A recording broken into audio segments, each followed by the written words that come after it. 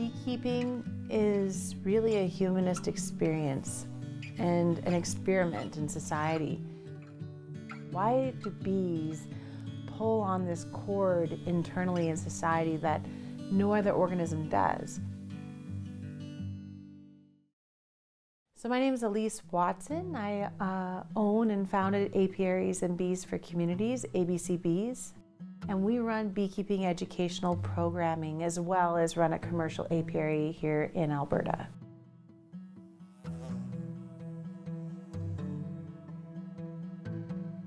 Alberta is the 5th largest honey producing region in the world. So it's literally the land of milk and honey.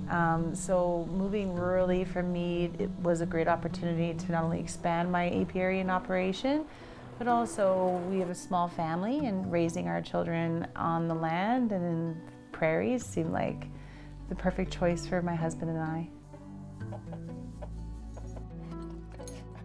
I get up, usually sort through bee equipment, get my prep list for the day organized, truck loaded, whatever I have it planned in mind for the day. And then I'm beekeeping usually by 9 o'clock until about 5. If I don't have to pick up my daughter, then I'm beekeeping usually until dusk. I run a unique apiary. We are a treatment-free beekeeping apiary, which means it's a management heavy. We don't use any agrochemicals or even organic acids or anything to manage disease or mites.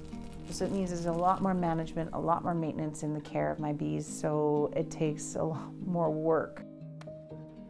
I started ABC Bees in 2010. I was really interested in learning about bees, and there wasn't really any programming in the province of Alberta to help people like myself get into beekeeping, to learn the ins and outs of animal husbandry, focus on bees.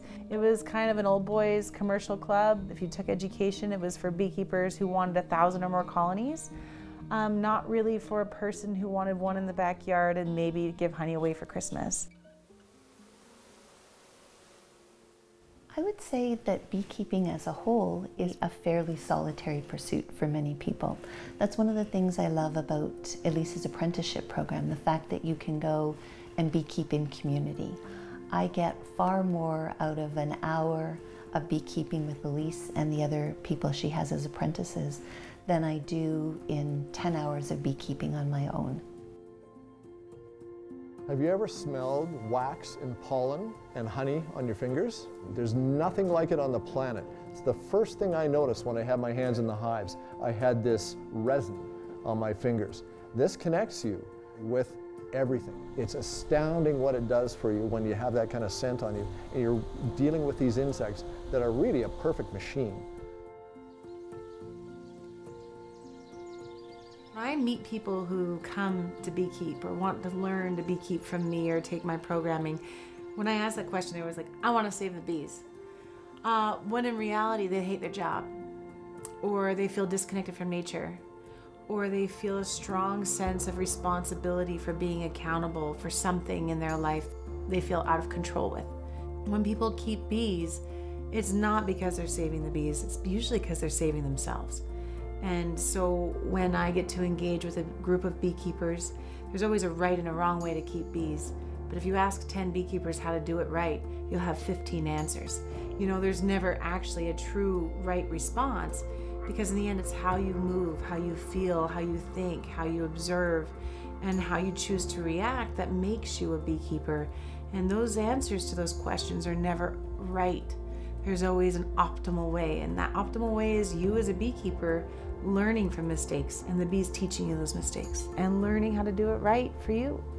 And that's a life lesson that people need to learn anyways, and that connection with nature and that connection with an inclusive colony of insects that only give back instead of taking. Every time they take nectar from a flower, that flower can propagate 100 seeds over. It's a pretty spiritual way of engaging with nature.